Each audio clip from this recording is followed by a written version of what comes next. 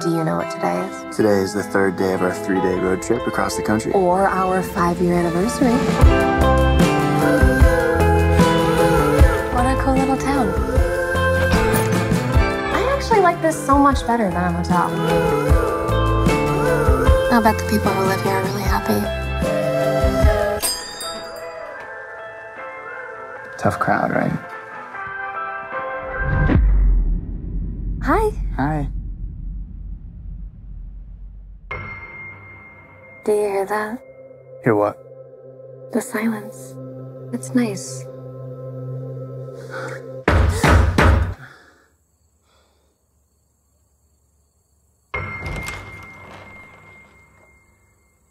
Is Tamara here?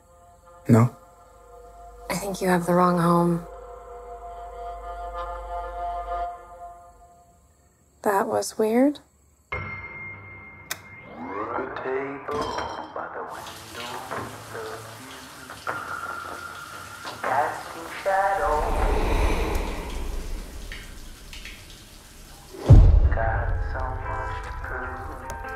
You are the messiest eater on the planet.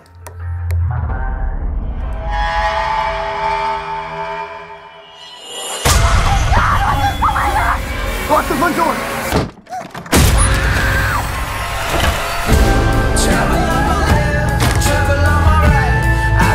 Trouble almost all my life. My sweet love, won't you pull me through? Everywhere I look, I catch a glimpse of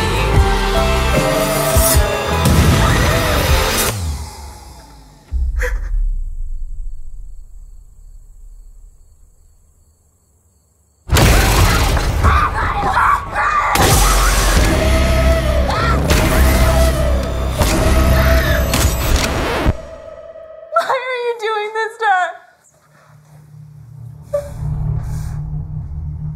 Because you're here.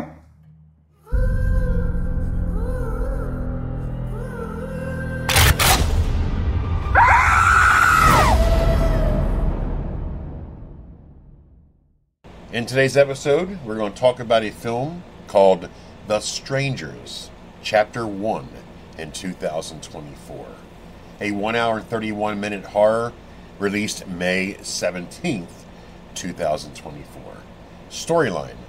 After their car breaks down in an eerie small town, of course it would, a young couple is forced to spend the night in a remote cabin. Of course. Panic ensues as they are terrorized by 3 masked strangers who strike with no mercy and seemingly no motive. Seen this before. Written by Alan R. Cohen, Alan Freedland, and Bryan Bertino, and directed by Renny Harlin. Here's the cast. Ryan Bown as Jeff Morrell, Madeline Pesh as Maya, Froy Gutierrez as Ryan, Ben Cartwright as Rudy, Stevie Davis as Dougie, Richard Brake as Sheriff Rotter, Pedro Leonardo as Deputy Walters, Emma Horavith as Shelley, Janice Ahern as Carol, and the cast goes on.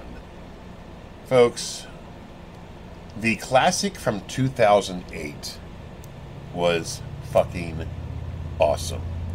Because it was new. Something different. The Strangers Part 2, stupid as fuck. I won't review it because it ain't worth a review. Now, we have the new chapters. The Strangers Chapter 1. They're going to continue with the chapters now. I don't mind reboots. Okay? The actors, the 3 main actors in this movie, have it made. They don't speak no fucking words. That's brilliance. All they got to do is act, perform, and kill. That being said, husband, wife, traveling from countryside to countryside from across the United States. Of course, their car breaks down. And of course, they get sent to put into a remote cabin. Of course, the town's eerie and weird. He had 2 boys walk up to them and hand them church stuff. Of course. Then comes slowly, mind you, slow-paced, slow, eventually these three, Dollface and Pinup and Scarecrow, they somehow got in the house. I don't know how. I mean, I didn't hear no door opening. I mean, it's a horror movie, whatever. Then they get loose and they start playing cat and mouse. And then you're thinking that the two might get away. And then, of course, they didn't. I think after all this that we watched,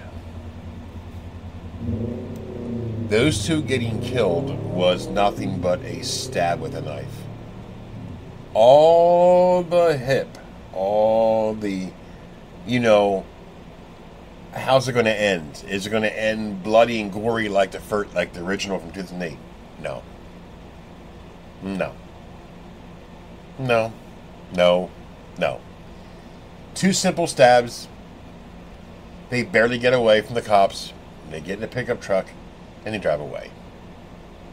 I don't hate this movie, but maybe chapter 2 is going to be better. I hope. But as of right now, I'm very disappointed with chapter 1. That's the moral of the story. It wasn't even creepy like the one from 2008 was. Not even close. One, you already know what's going to happen, but it was more about how it was going to happen. And it was a total... I mean, you don't have to have total destruction of a body like Terrorizer was in that girl in that bed. That was overkill. That was stupid. But I'm talking about, you know, make it more interesting. But anyways, I'll let you guys decide what you know, if you haven't seen it, you might like it. That being said, this is Gruesome Herzog. I give this film a 5 out of 10, average at most, disappointed. So there you go, folks. Check it out, and you tell me what you think. This is Gruesome Herzog, and I'm out of here.